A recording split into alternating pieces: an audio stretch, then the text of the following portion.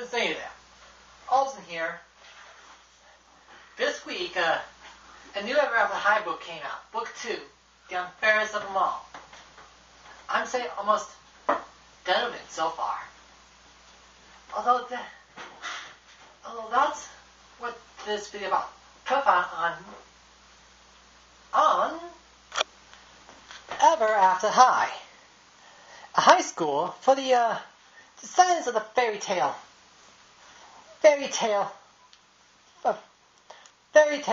legends. Say New Generation, Snow White, Evil Queen, all that. And I'm wondering, who is who?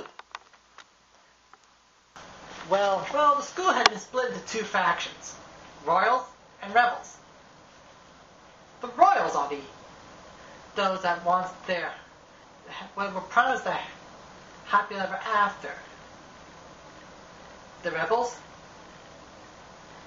they want to break from destiny and write their own ending.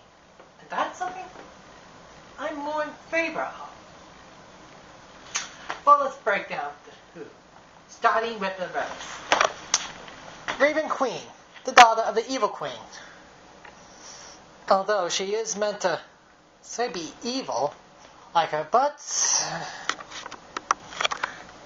there's no evil in her heart. Although people still fear her. It's just a misunderstood girl that wants to follow her own destiny. But on Legacy Day, she closed the book on destiny and proved that we all have to choose their own destiny. Proving that there's no evil in her heart. But that didn't sit well with Apple White, the daughter of Snow White, who I think is evil waiting to hatch. Who was supposed to be the next Snow White does accept her destiny, does to be queen, rule her own kingdom, and you get the whole idea. Although the exact theory of mine, the common theory is, I'll probably at least explain later. Maddie Hatter, who is the best friend of Raven Queen, and the daughter of the Mad Hatter. She was a very interesting, yet very hypergenic little Hatter. In fact, she talks to the narrators. But in the book too, she's currently in a predicament. Apple's best friend forever after is Briar Beauty, the daughter of Sleeping Beauty. Although she seems to be more of a party goer than to sleep for 100 years. But whenever she takes a study session or I was in a class, she goes out like a. You see what I meant. Now, Clarice Hood, no relation to Robin Hood, but Red Riding Hood, had some of a secret always seemed to hide under his hood. Well, book 2 does seem to explain it. Will explain a lot of things. Although the website did somewhat straight out explains it. What is it? Well, I think it's need to know and you to find out. Lonnie Longs is the newscaster of Say If Ever After High, and how can she be a royal? The Goldilocks story is just of a girl, not of royalty. A common, regular girl that enters a bear's house, enters a bear house, turning on the power, the chairs, the beds. Well, you'll probably get the whole thing. I tell you, this is just wrong. Now, C.A. Cupid is sort of the love group. Why Wait a moment! How can Monster High's love guru, C.A. Cupid, is doing at Monster High? Like maybe that's some sort of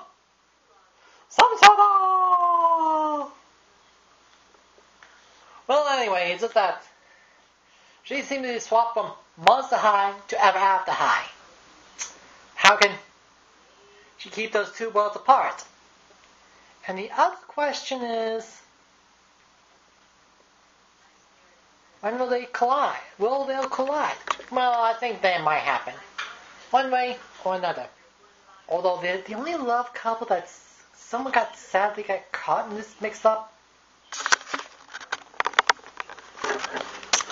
was Ashlyn Ella, the daughter of Cinderella, and Hunter Huntsman, son of the Huntsman. I know, kind of redundant for a name. See, they're just that the romance was secret. Although Duchess Swan, the daughter of the Swan Princess, seems a bit bitter and mean because she doesn't have a happily ever after. Because she doesn't have a happily ever after. That's ended up the prima donna personality to end up exposing him, but they announced it before she does it first. Well, it does end up causing some complication between her friends, but Ashlyn's friends.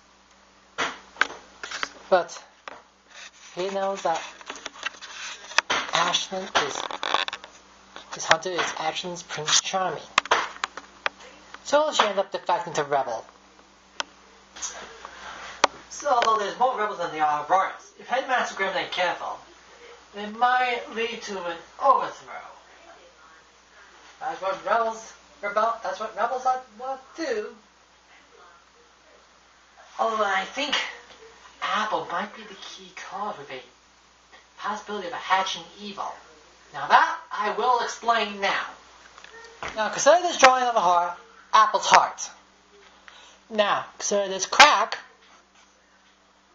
was a result of what happened, say, on Legacy Day. Now, this crack, when she found out that Apple is dating Hunter, yep, that close to the bottom.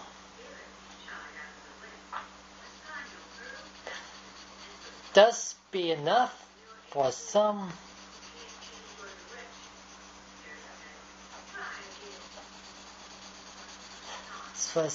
bad mojo.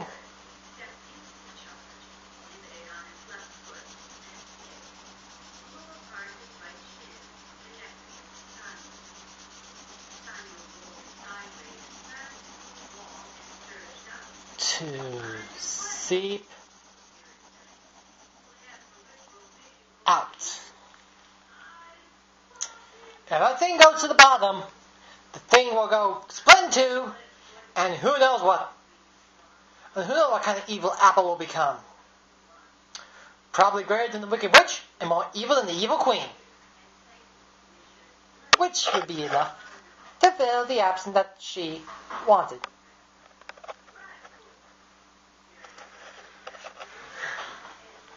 Now, Raven was, say, supposed to be the Evil Queen, which the Evil Queen was the stepmother to, say, Snow White.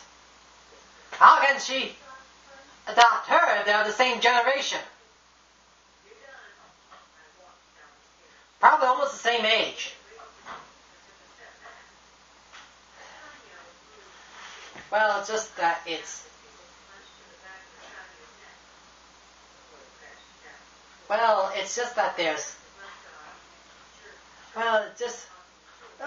one theory.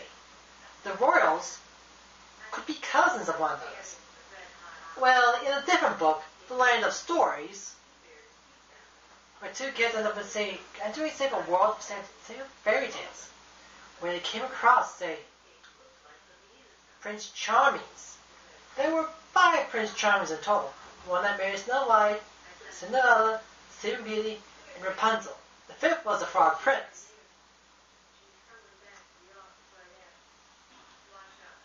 Anyway, that's the only thing that they could be related to each other. Why would Apple marry a cousin of the Charming of one of her cousins? Another thing that probably would not make any sense. But here's something that may. Apple and Raven may be sisters. Although most people thinking that they were switched at birth because Raven is more like Snow White and Apple's more like Evil Queen. But that may not be accurate. They might be sisters separated at birth. When I say, the lower chin almost look identical, almost match. Given the possibility that they could be sisters. When I propose this theory, say, to the author, she didn't give me the question because I could be dead right. Maybe that will only be revealed in the 3rd book. But it could be. Well, that's all the time I have. This is Olson. Oh, Ivan? Oval?